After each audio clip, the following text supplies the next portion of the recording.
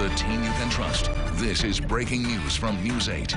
Good evening. That breaking news tonight. A man is in custody after a standoff with police that began earlier today and lasted almost 5 hours. The incident unfolded near the Market View Heights neighborhood at Peck and 4th Streets. Atia Collins is there now with the story. Atia, what can you tell us?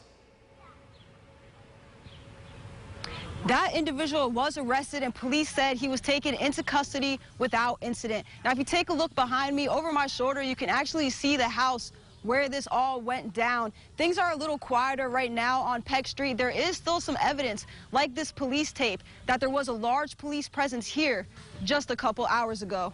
Around 11 o'clock this morning, police got a call of an individual armed with a gun on Peck Street. Officers arrived on scene and told us they immediately surrounded the house. Several people were able to make it out of that house, and police were working to get the suspect out as well. Police were calling this a barricaded gunman situation. SWAT was called to the scene, as well as a hostage negotiation team. Now, police did have to tape off a large area, and they said that that was for the protection of the residents. We were here for several hours, doing call-outs for several hours, and it took the suspect to actually see the SWAT equipment and the SWAT Bearcat pulling up in front of the house. At that point, I think he finally realized that this was not going to end until he came out of the house. Makes sense. So, again, police have arrested that individual, and they said that no one was hurt in that capture. Christian?